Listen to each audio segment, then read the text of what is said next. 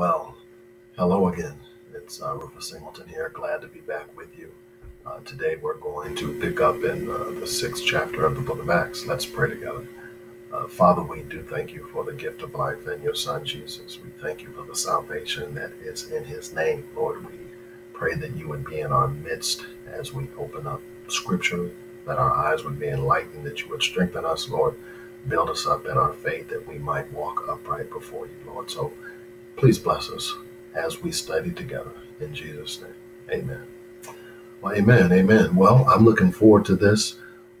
We're jumping into chapter 6, but before we do, let's recall for just a moment how chapter 5 ended. We know that the disciples, the apostles, led by Peter, were subjected to corporal punishment rather severely. They were flogged.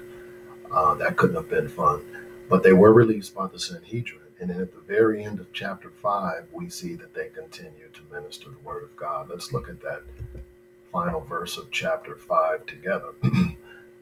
542 reads, "Every day in the temple complex and in various homes, they continued teaching and proclaiming the good news that Jesus is the Messiah." Praise the Lord. So that brings us to the end of chapter 5.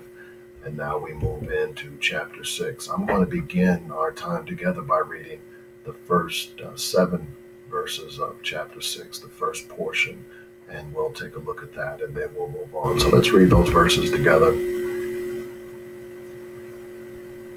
Verse 1, "In those days, as the number of the disciples was multiplied, there arose a complaint by the Hellenistic Jews against the Hebraic Jews, that their widows were being overlooked in the daily distribution. Then the 12 summoned the whole company of the disciples and said, it would not be right for us to give up or to neglect preaching about God to handle financial matters or the serving of tables. So therefore, brothers, select from among you 7 men of good reputation, full of the Spirit and wisdom, whom we can appoint to this duty. But we will devote ourselves to prayer and to the preaching ministry." The proposal pleased the whole company. So they chose Stephen, a man full of faith and the Holy Spirit, and Philip, Prochorus, Nicanor, Timon, Parmenas, and Nicholas, a proselyte from Antioch. They had them stand before the apostles, who prayed and laid their hands on them. So the preaching about God flourished. The number of the disciples in Jerusalem multiplied greatly, and a large group of priests became obedient to the faith. Our first 7 verses. So let's first take a look at 2 things that seem to stand out. We see the expansion of the Lord's church. And the first thing that's pointed out to us is this growth. It wasn't slow growth. It was multiplicative. It was an increase that was great. That's the first thing we see about the expansion of the growth in the Lord's church at this particular time. And secondly, I want you to notice is the term disciple. If I come back up here to the very first verse, "In those days, as the number of disciples was multiplied," right? Well, that term disciple, right, in the basic sense, it means a pupil or a learner, right? But here, it's clearly used synonymously with a convert to Christ, a redeemed believer, a New Testament saint, if you will, or a person who is in Christ. And the reason that's so is that because following Jesus as a disciple, right, means the unconditional sacrifice of one's whole life for the whole of his life. So to be a disciple means to be bound to Jesus and to do God's will. Right? So as the narrative unfolds, we see that some degree of trouble visits this church community in the form of a complaint. And this particular complaint happens to be leveled by the Hellenistic Jews. Well, who were they? Well, these were Jewish, Greek-speaking members of this church in Jerusalem. These particular individuals had returned to Jerusalem from outside of Palestine after years or perhaps even generations of being away. And recall at the end of chapter 4, we met an individual, our friend Barnabas, his given name being Joseph. He too, or I shouldn't say he too, but he was from Cyprus, and therefore he was a Hellenistic Jew. Okay, and so we know of this Barnabas, and we're going to see him again later in the book of Acts. Now, this complaint was leveled against the Jewish Hebraic members of the church in Jerusalem. So who were they? Well, these were native-born Palestinian Jews who spoke Aramaic as their native tongue. So what was their complaint? Well, their complaint was that their widows, the Hellenistic, right, members of the church, the Hellenistic Jews, they were being overlooked in what is called the daily distribution. Notice a couple things, that the complaint, first of all, it didn't stem from the widows, but because of them. Okay, and then recall, widows in this society, they were particularly vulnerable, right? So what we see is this fledgling church was clearly systematically seeing to their primary needs, making provision for them. And what we know about these widows, in fact, is that later the Apostle Paul, writing to Timothy much later, would give an imperative to the church to honor and to support widows, right? But yet in this present instance, the Jewish Hellenists felt that their widows were being slighted in the daily allotment of food and what have you. So what happens next? So the 12 go into action. The 12 being the 12 disciples who were, recall, these 12 disciples who had been handpicked, right, by our Lord and nurtured by Jesus. For what purpose?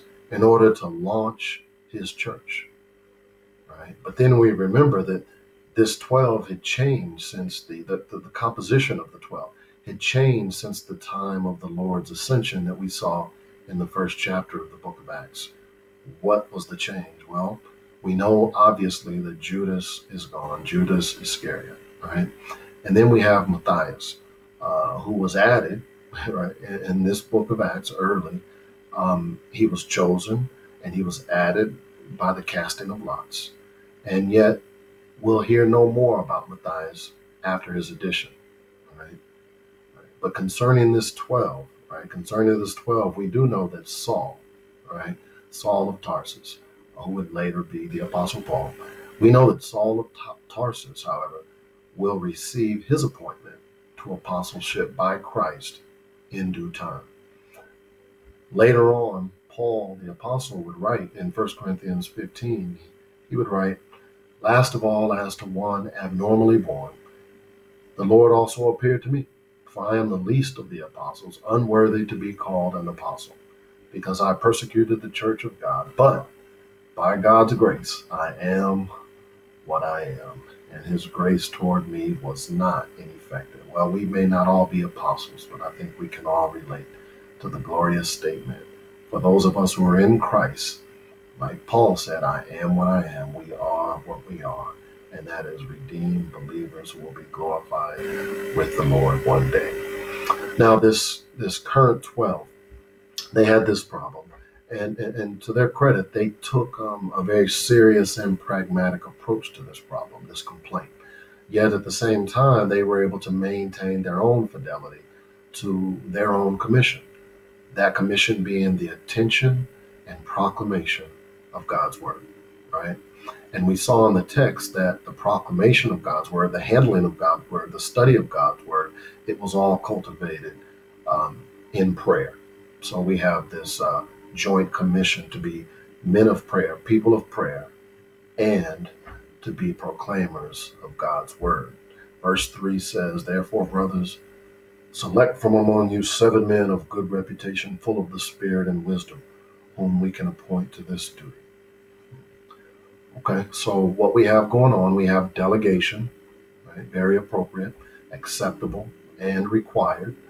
And these 7 men, they were to be chosen by the congregation, not by the apostles, but it was the apostles, however, who produced or conveyed the criteria for these men, right?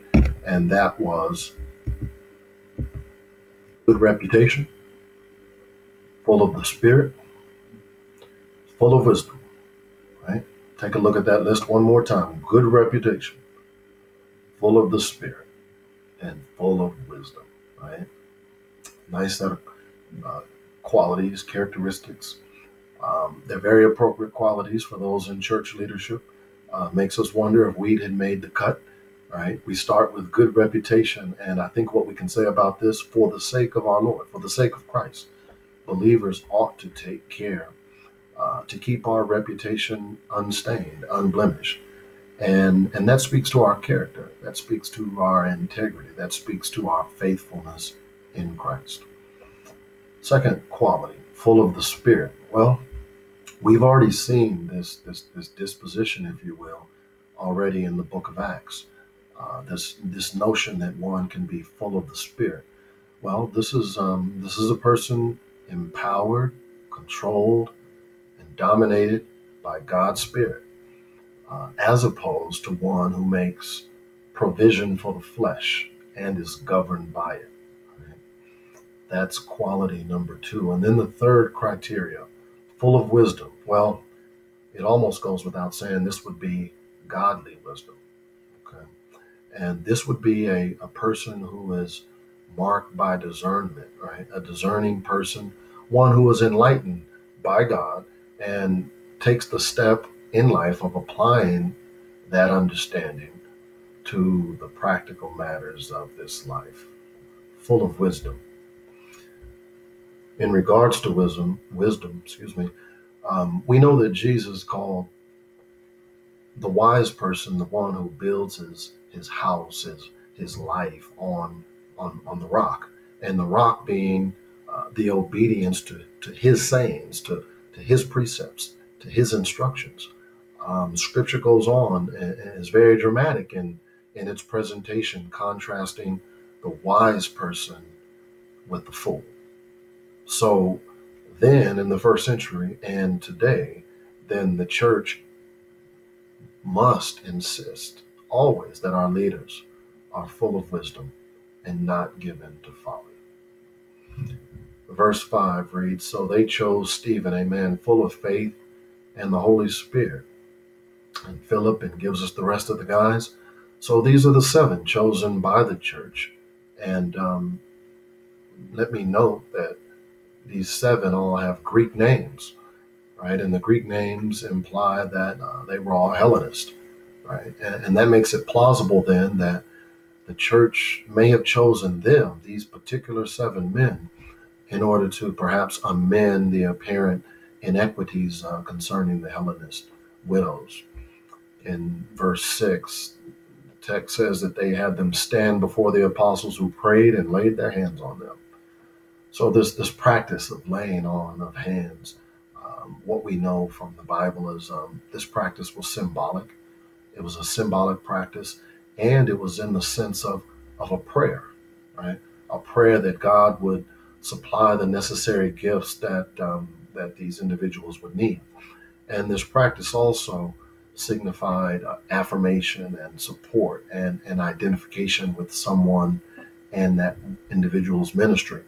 And even going back to the Old Testament, we see a glimpse of this when we see Moses commissioning Joshua, right? Where through the laying on of hands, some of Moses's authority was conferred on Joshua, right? So apparently what we have in our present text is a similar instance, with the apostles delegating their authority to the seven that had been selected by the church. And then note that Stephen, he was singled out as a man full of faith and the Holy Spirit.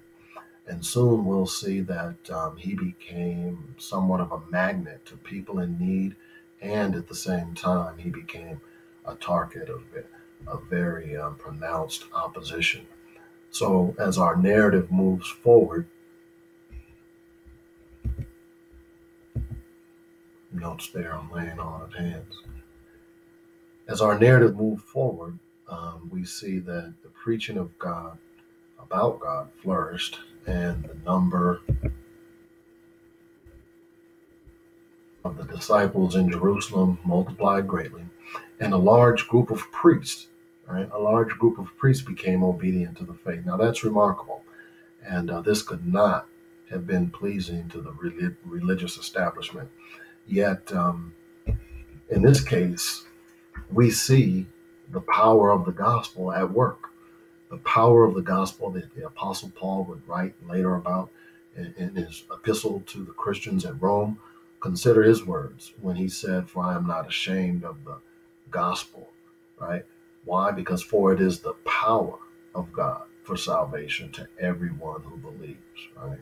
So we see this power at work even in these priests who were believing in Christ. So we can say then that even those involved in the old covenant, right, even those involved in the old covenant sacrificial system, were beginning to recognize that Jesus, the Messiah, had ushered in the new covenant. And this is also reminiscent of our previous chapter in Acts, where Gamaliel raised this notion of fighting against God, right? And clearly, these priests in our text for today who bowed and confessed Christ, they couldn't resist the revelation of the Messiah and the salvation and the glory that was found in him. And for obvious reasons, the influx of such men was a momentous occasion in the church's development, these very learned and very influential men. And that brings us to our second passage for today, starting at verse 8. Our text says that Stephen, full of grace and power, was performing great wonders and signs among the people. Then some from what is called the Freedmen's Synagogue, composed of both Cyrenians and Alexandrians, and some from Cilicia and Asia, came forward and disputed with Stephen. But they were unable to stand up against the wisdom and the spirit by whom he was speaking. Then they persuaded some men to say, "We heard him speaking blasphemous words against Moses and God." They stirred up the people, the elders and the scribes, so they came, dragged him off, and took him to the Sanhedrin. They also presented false witnesses who said, "This man does not stop speaking blasphemous words against this holy place and the law. For we heard him say that Jesus, this Nazarene, will destroy this place and change the customs that Moses handed down to us." And all who were sitting in the Sanhedrin looked intently and saw him, and saw that his face was like the face of an angel. Well, let's look at this text. What we have in this passage, first off, is the first reference in the book of Acts to someone other than the apostles performing wonders and signs. And we see that in Stephen. Stephen's spiritual gifts and filling by the Holy Spirit are on full display here. But this was also where persecution of the church in Palestine begins to take root. Right? But we're going to see that in God's sovereignty, that his plans and his purposes are always fulfilled. And that never changes. And we could say that never changes from everlasting to everlasting. So me personally, throughout this time of global pandemic, I've been drawn to the book of Job because to me it seems to underscore just how little we know. And in that book, Job, verse 2, chapter 42 Job says, "I know that you can do anything, and no plan of yours, Lord, can be thwarted." And the prophet Isaiah echoes a similar sentiment in chapter 14, verse 27 of his book. He says, "For the Lord of hosts has planned, and who can frustrate it? And as for his stretched out hand, who can turn it back?" Right? So in those two verses, we see that that's the faithfulness of God that is yet but one of the buttresses and sustainers of our hope. And we know about this hope because Paul wrote about this hope in the book of Romans. We know this hope will not disappoint because God's love has been poured out in our hearts through the Holy Spirit. Amen. So let's talk about this freedmen's synagogue. This freedmen's synagogue. These freedmen, they were Jews. They were Jews who had once been slaves of Rome, and now they had been set free and established themselves in Jerusalem. And they were numerous enough to have even a synagogue of their own. So we have Cyrenians. Right? We have Cyrenians who came from Cyrene, a city in North Africa. Right? You may recall the man Simon, who had been basically forced to carry Jesus' cross, was a native of Cyrene, Simon of Cyrene. And then we have Alexandrians who come from Alexandria, right? Another major North African city, which was located near the mouth of the Nile River. And then we have Cilicia and Asia, which were both Roman provinces in Asia Minor, which many of you know today is modern Turkey. So we look at what was going on, and we know that it was quite natural for Stephen, who was a Hellenist himself, would choose to witness to these Jews. Why? Because these were his people, right? These were his people with a common background in Greek thought and Greek culture, and these people were a relatively more intellectual, philosophical uh, group of people who took that approach to their Jewish religion. And it was their custom to have debates over religious issues. It was what they did. And incidentally, there were many synagogues in Jerusalem. We know synagogues were simply places of worship and study that were in all cities during this era, where there were enough Jews to maintain one. Now, since Paul, the Apostle Paul, his hometown was Tarsus, and that was located in Cilicia. Because of that, it's almost certain that a very young Saul of Tarsus, this brilliant student of Gamaliel, was present and challenging Stephen in this synagogue. And the outcome may be one explanation for his very evil part in the stoning of Stephen that we'll see later. So, what we see happening here, Stephen preached, and he preached Jesus as the Messiah. And as a result of doing that, he met opposition. The word in our text that's translated disputing denotes a formal debate. It's a very formal debate, yet these men, the text tells us, were unable to stand against his wisdom and the spirit by whom he was speaking. To me, this looks and sounds like Job's discourse with God, back to the book of Job. And we know how that ended. You see, we can conclude from the book of Job that man's limited knowledge and very limited wisdom, they're dwarfed utterly by God's omnipotence, by God's omniscience, and his perfect wisdom.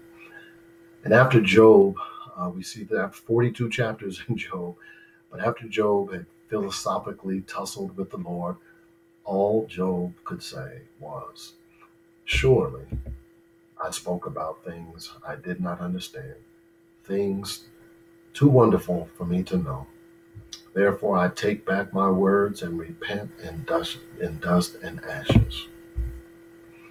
The words of Job. Now, unlike Job, however, these men in this synagogue, they just became frustrated, and really they became desperate. And so as with Jesus, they resorted to really wicked behavior, and they secretly recruited false witnesses to spread lies about Stephen. And I emphasize that phrase, false witnesses, because it's likely that when you hear that phrase, false witnesses, that you think of, the Decalogue, the Ten Commandments. And I know that this particular commandment doesn't get a lot of play, but it's profoundly evil to bear false witness against your neighbor. And who better but Israel, these Jews included, should have been compelled to uphold this very important ethical principle. So this charge against Stephen, what was the charge? It was blasphemy, right?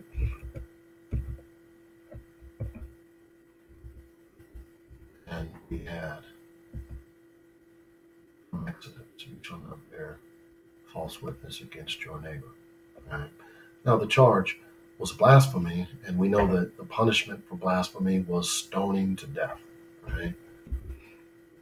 In Leviticus, the Bible tells us that, moreover, the one who blasphemes the name of the Lord shall surely be put to death. All the congregation shall certainly stone him, the alien as well as the native. When he blasphemes the name, shall be put to death.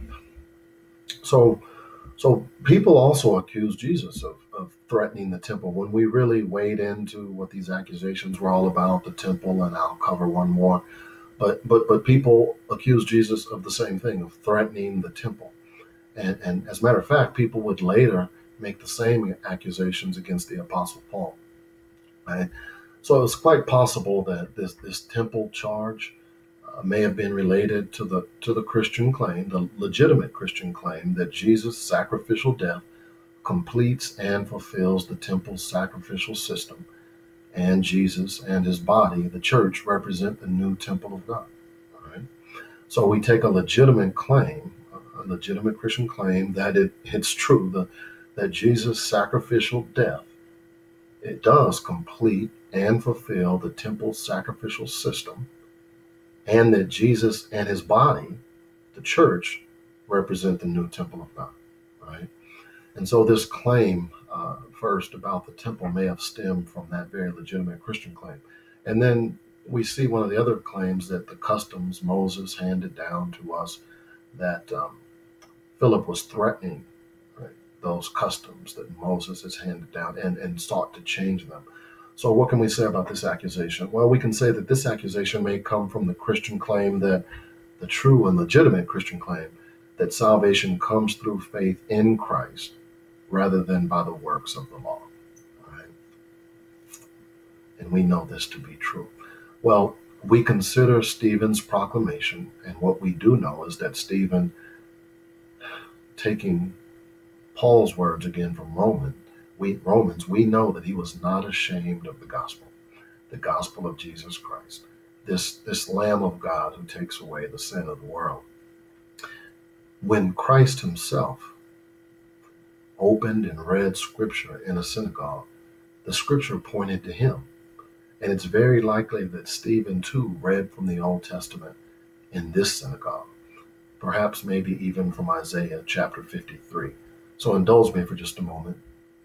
Isaiah 53. The Bible says, "For he grew up before him like a tender shoot, and like a root out of parched ground. He has no stately form or majesty that we should look upon him, nor appearance that we should be attracted to him. He was despised and forsaken of men, a man of sorrows and acquainted with grief. And like one from whom men hide their face, he was despised, and we did not esteem him. Surely our griefs he himself bore, and our sorrows he carried. Yet we ourselves esteemed him stricken, smitten of God, and afflicted. But he was pierced through for our transgressions. He was crushed for our iniquities. The chastening for our well-being fell upon him, and by his scourging we are healed. All of us like sheep have gone astray. Each of us has turned to his own way, but the Lord has caused the iniquity of us all to fall on him. He was oppressed and he was afflicted, yet he did not open his mouth. Like a lamb that is led to slaughter, and like a sheep that is silent before its shearers, so he did not open his mouth. By oppression and judgment he was taken away. And as for his generation, who considered that he was cut off out of the land of the living for the transgression of my people, to whom the stroke was due." The gospel of Jesus Christ, the Messiah, the promised Messiah, the Savior of the world. Well, in actuality, the early Christian claim was that the God of the Jews' ancestors was now doing a new thing in fulfillment of the purpose for which he gave the law and the temple in the first place. And finally, our text tells us, all who were sitting in the Sanhedrin looked intently at him and saw that his face was like the face of an angel. You can't read that and not recall, perhaps, Moses' face at Mount Sinai. When Moses received the tablets from the Lord and came down to the people, his face was radiant. And when we think about Stephen's face appearing as an angel, I think we also recall Christ Jesus the Lord himself at the Transfiguration. We're told in Luke chapter 9 that in this in this event, if you will, this transfiguration, right, we see that the Lord's face appeared like a sun. And so here too, Stephen, in being accosted by these individuals as he proclaims the magnificent, glorious gospel of Jesus Christ, those who beheld him that day looked upon him and his face appeared as an angel. Well, this is Stephen's story, but Stephen's story is not over. But that is our limit for the day. So may God bless you as you continue to study this tremendous